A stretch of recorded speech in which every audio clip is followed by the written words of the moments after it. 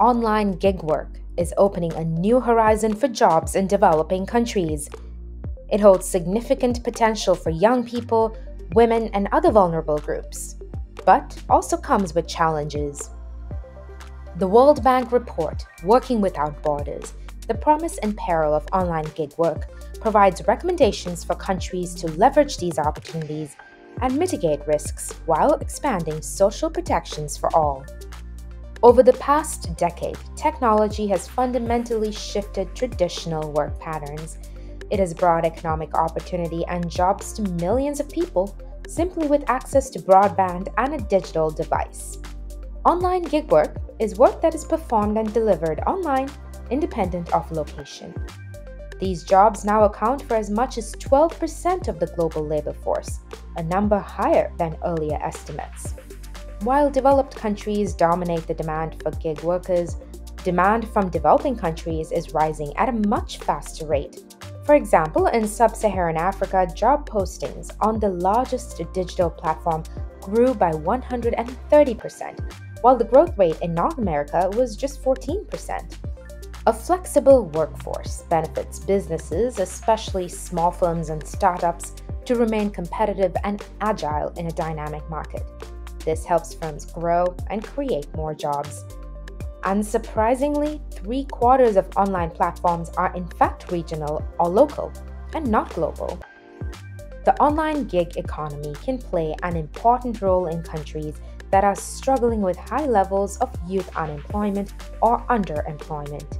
Young people are attracted to gig work to earn income, learn new skills, or have the flexibility to combine gig work with school or another job. And because online gig work provides flexibility in time and location, it can support increased participation for women, young people, and others in the labor market. In fact, in most regions, women are participating in the online gig economy to a greater extent than they are participating in the general labor market. Online gig work can also help extend work opportunities in smaller towns and villages beyond large capital cities. In fact, 6 in 10 online gig workers live in smaller cities. But gig work is not without risks. In low-income countries, most people work outside the purview of labor regulations without access to social insurance and benefits. And for many gig workers, especially young people, there is often an unclear career pathway. A considerable wage gap also still exists. For example, on a major gig platform in Latin America, a female online gig worker's wage is only 68% that of her male counterparts. Governments and the private sector both have important roles to play in harnessing this potential while also addressing the risks. Digital platforms can help increase the visibility of informal workers. This can also support government efforts to expand social protection coverage for all.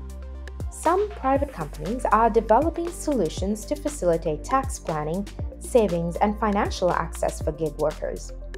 To support equitable, affordable broadband access, especially for disadvantaged groups like youth, women, and people in rural and hard-to-reach areas, countries can also prioritize investments to improve access to digital infrastructure, devices, and payment options.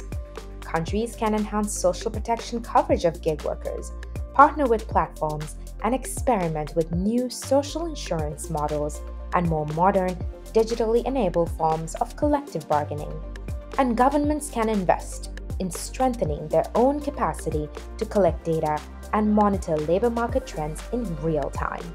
With these and other initiatives, developing countries can leverage this growing part of the labor market to create more opportunities, expand economic inclusivity, and increase prosperity for their people.